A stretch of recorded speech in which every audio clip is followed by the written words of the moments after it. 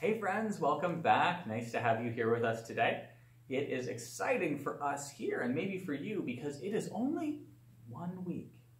Count it, 1 week. In fact, not even less than a week until Halloween now. Now, I don't know if you know this, but Halloween and our church, well, there's actually a connection between the two. Some of you might know a little bit about it. So here is a challenge I want to give you this week. Over the next week, if you can think of, if you can remember, or you can even go look it up if you want, or ask someone who might know, see if you can figure out the connection between Halloween and our church. You might find more than one. And if you do come up with something, I'm going to have you email it to me, and we'll have a little prize for our winners. So we'll put that email up on the screen at the end of our children's liturgy today. Jonathan will be back to remind us about it at the end. But see if you can find that connection and then send me an email letting me know the connection between Halloween and our church. All right, we're going to get started in just a second here. We have our great friend Devin to share with us our opening prayer. But first, of course, we have our opening song, and I look forward to sharing that with you in just a second, friends.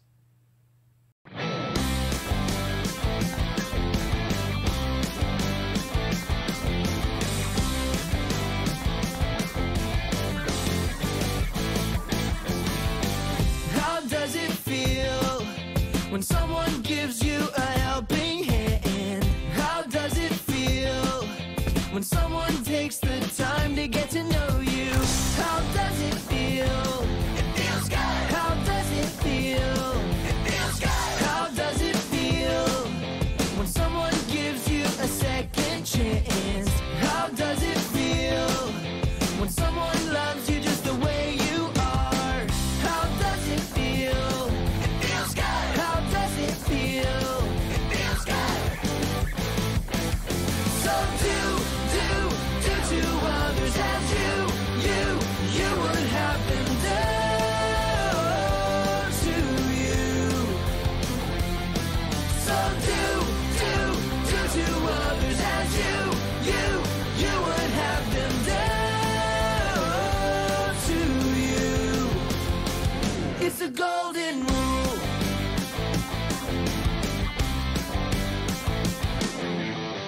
How does it feel when someone gives you a helping hand? How does it feel when someone takes the time to get to know you?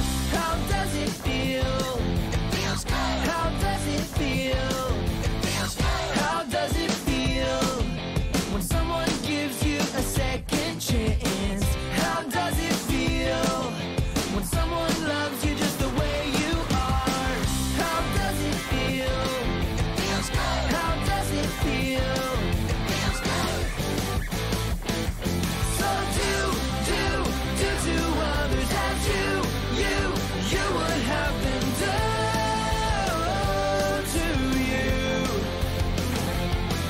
So do to others as you would have them done to you. So do to others as you would have them done to you. So do to others as you would have them done to you. It's the golden rule. It's the golden rule.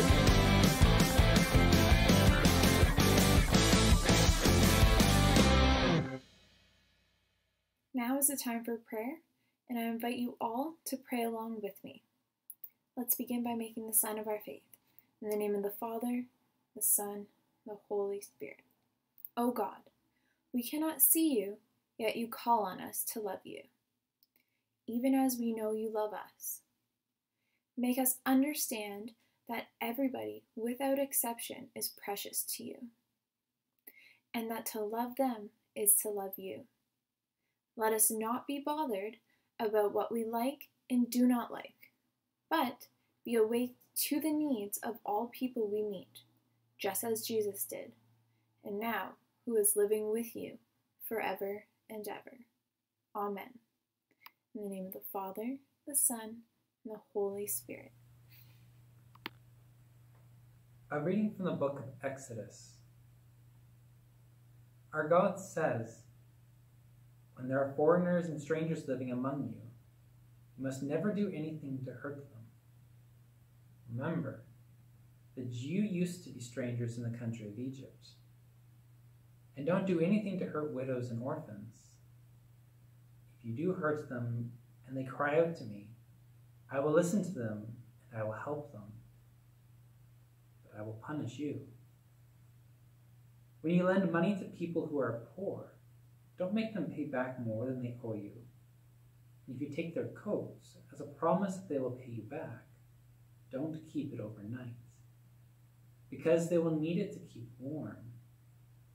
If they cry out to me, I will help them, for I love the poor and will take care of them." The word of the Lord. Thanks be to God. Now, have you ever heard of something called the Golden Rule? You know, treat others the way you want to be treated. And this is what we call the Golden Rule, meaning the rule of great value or worth, the rule that sets the standard for all other rules. And what we just heard in our reading sounds a lot like the Golden Rule. God is instructing us to care for those in need, mindful that we would want to be cared for in such situations as well, and also that God does care for those in need.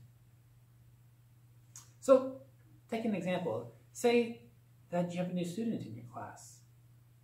How would you want to be treated if you were that new student? Would you like it if people ignored you and simply carried on with their friends? Would you not much prefer somebody to notice you, to speak with you, and offer for you to join in with them and their friends in the whatever they're up in, the games and stuff at recess or whatever's going on? Now, as we listen to our gospel later, we will hear Jesus speak more about this. And so, we have that, but first, we have our song, followed by our gospel acclamation, at which point we stand and get ready for our gospel. So here we go.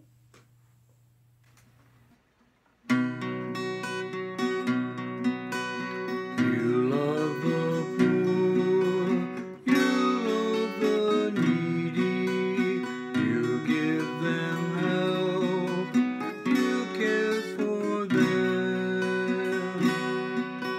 Teach us to love the poor and needy, to give them help, to care for them.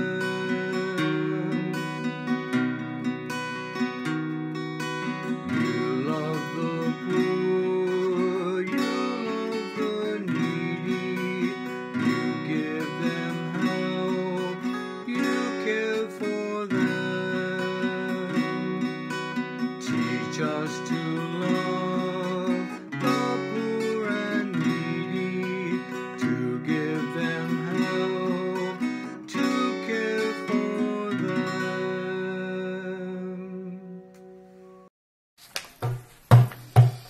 Love God with all your heart, alleluia, alleluia.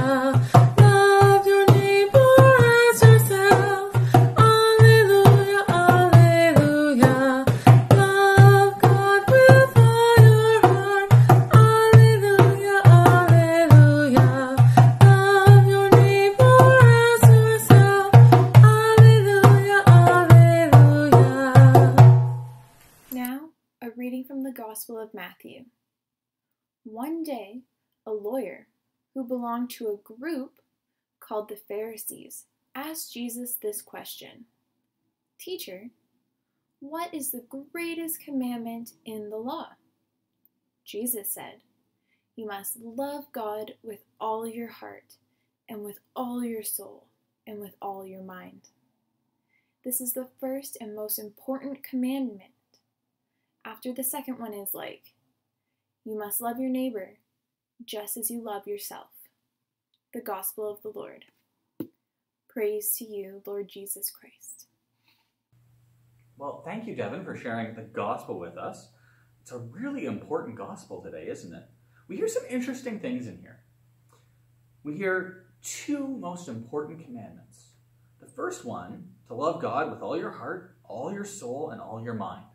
In other words, love God with everything you have. And then there's a second commandment. Love your neighbor just as you love yourself. Now, I'm willing to guess that there are lots of people that you might say you love. You probably love your parents. You probably love your brothers and sisters. Although sometimes that might be hard, right? Sometimes we have a hard time loving them. But we do. We love our brothers and sisters. We might love aunts or uncles or grandparents. We might even have some friends or teachers that we love, right? There's lots of people that we love in our lives. And we show that love to people in a lot of different ways. At home, we might help with chores. We might try to cheer someone up when they're sad. We might call or visit someone when they're lonely, right? Can't do as much visiting now as we did before, but we can always call them. At school, we might help by, helping the teacher pass out some work at school or ask them if there's something we can do to help out in our classroom, right? Lots of different ways that we show that love. Well, hopefully, like Jesus has said here, we love God too, right? And we show our love to God in a lot of different ways, but maybe in somewhat different ways than we show love to our friends or family. We might show God our love through, prayer, right? We talk to God through prayer. That's one way we show him we love him. We might come to Mass, or if we can't come to Mass, we might watch the live stream, right? That's one way we show our love for God. But there's other ways too, by being happy and sharing our happiness with others, by maybe thanking God for the things that he gives to us, right?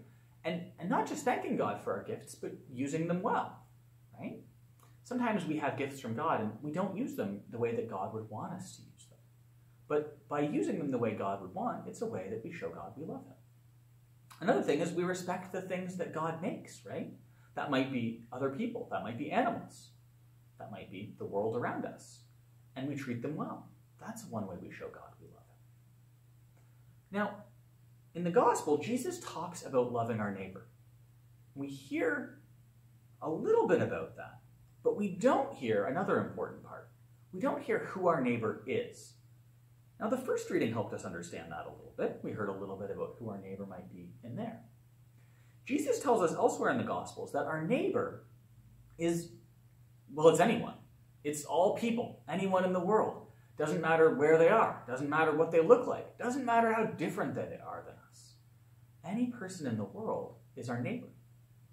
And so when we think about it, anyone whose life we impact, whether in a good way or a bad way, is our neighbor.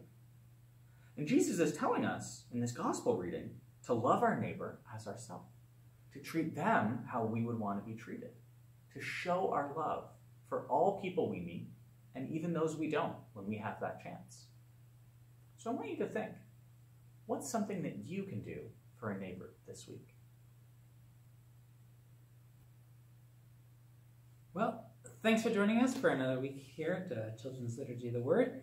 We're so glad that you're able to join us this week and hope to see you next week. Oh, wait, before you go and before we get to our closing song, didn't Andrew give us a challenge at the beginning? All right.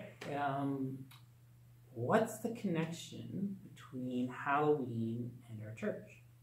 And our email that you're to send it to is up here. And so if you know that connection, or if you find it out during this week, send us that connection. And as Andrew said, there's a prize. So here's a closing song. Hope to see you next week.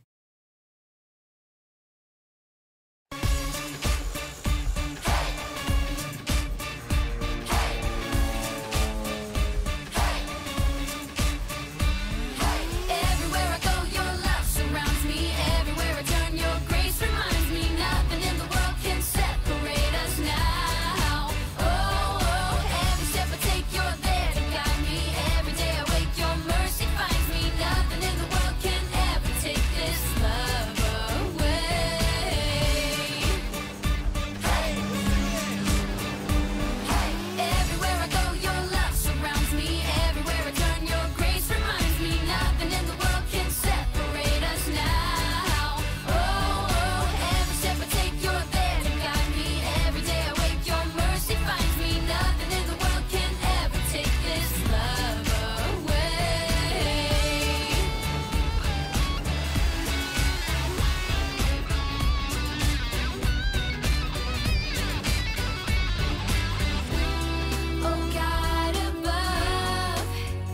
Your love is opened up